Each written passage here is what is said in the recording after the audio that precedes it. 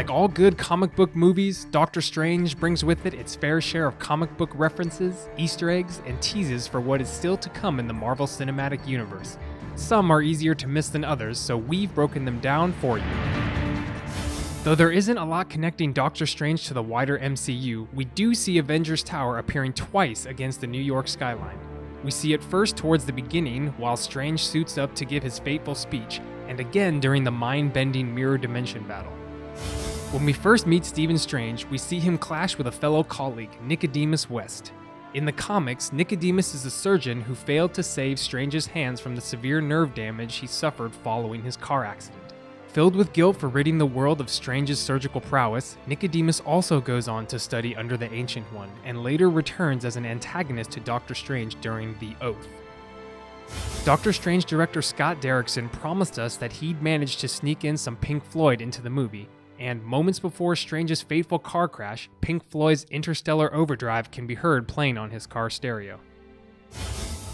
When Strange's car crash happens, he's having a conversation with the nurse Billy, who mentions a case involving a 35-year-old Marine colonel who crushed his lower spine in some kind of experimental armor. While this does sound like a reference to Colonel James Rhodes, who suffered paralysis in his lower body after crashing during the Leipzig airport battle of Captain America: Civil War, his age doesn't match up with that of the supposed victim. It could, however, be a reference to Iron Man 2, as Justin Hammer uses Marines to test out his experimental suits of Hammer armor. When Christine Palmer and Doctor Strange discuss possible avenues of surgery, Christine drops the phrase bleeding edge into the conversation.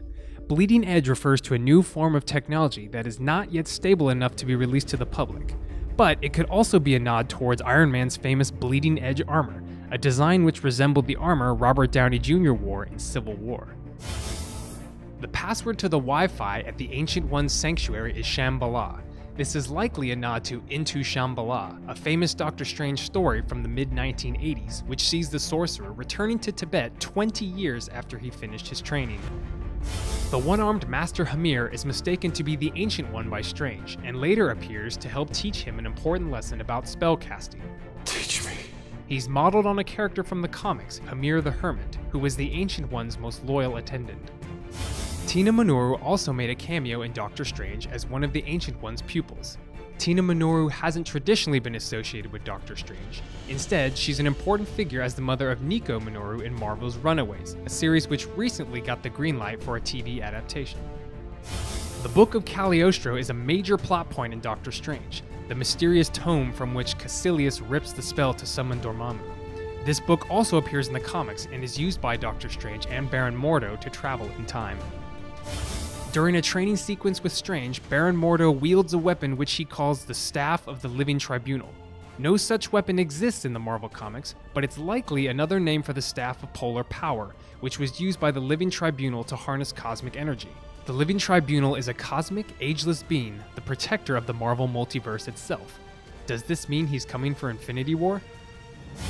Baron Mordo also uses an artifact called the Vaulting Boots of Valtor, another mystical object which doesn't seem to exist in Marvel lore. In the comics, Valtor is a mystical entity from which sorcerers draw power for various spells, such as the Vapors of Valtor.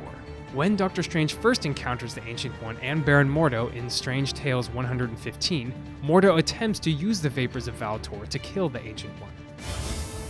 The Avengers themselves get name-dropped by Wong later in the movie. When teaching Strange of the Three Sanctums, Wong describes the Avengers as the protectors of Earth against physical threats, while the sorcerers of the Ancient One's order are the protectors against mystical threats. A while back, there were rumors swirling about the appearance of Jericho Drumm, aka Brother Voodoo, in Doctor Strange. He didn't show up in the movie, but his brother did. Daniel Drumm appeared briefly in the Doctor Strange Prelude comics as another student of the Ancient One. And in the movie, the guardian of the New York City sanctum killed in the line of duty is named to be that same Daniel Drumm. When Strange is stabbed by Caecilius and seeks help from Christine Palmer, he falls unconscious while she's trying to stop his bleeding, and appears in his astral form to assist her with the surgery. This scene was almost directly lifted from the famous Doctor Strange tale, The Oath, in which Doctor Strange and the Night Nurse team up to battle Nicodemus West. You all knew this one was coming. Stan Lee's Doctor Strange cameo occurs during the Mirror Dimension battle in New York. He appears sitting in a bus reading Aldous Huxley's The Doors of Perception, which Huxley wrote about his experiences taking the psychedelic drug mescaline, a fun nod to Doctor Strange's psychedelic origins. The Wand of Watoomb is mentioned by Baron Mordo and wielded by Wong during the battle in Hong Kong. In the comics, the wand is an incredibly powerful mystical object designed to amplify the power of the one who holds it. It's an enduring item in the history of Marvel Comics, having popped up as recently as last year in Invincible Iron Man, where Doctor Doom reveals he has one of the wands in his possession.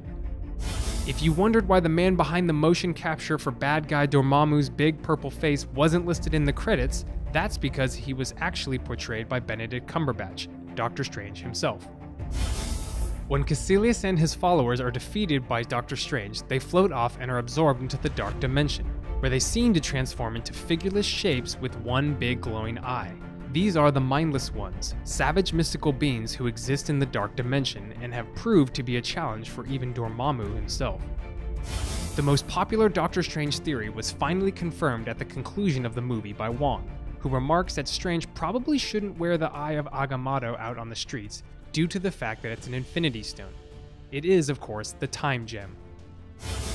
The mid-credits scene revealed a meeting between Thor and Doctor Strange, which presumably takes place during Thor Ragnarok. Strange isn't too happy with Thor for bringing Loki back to Earth, and Thor explains that they are looking for their father, Odin, who has gone missing after the events of the Dark World. Strange offers to help them find Odin because he wants Loki off Earth ASAP. And given the Green-Eyed God's track record with our planet, that's probably a good idea. In this scene, Strange also wears yellow gloves, a callback to the classic design of the character.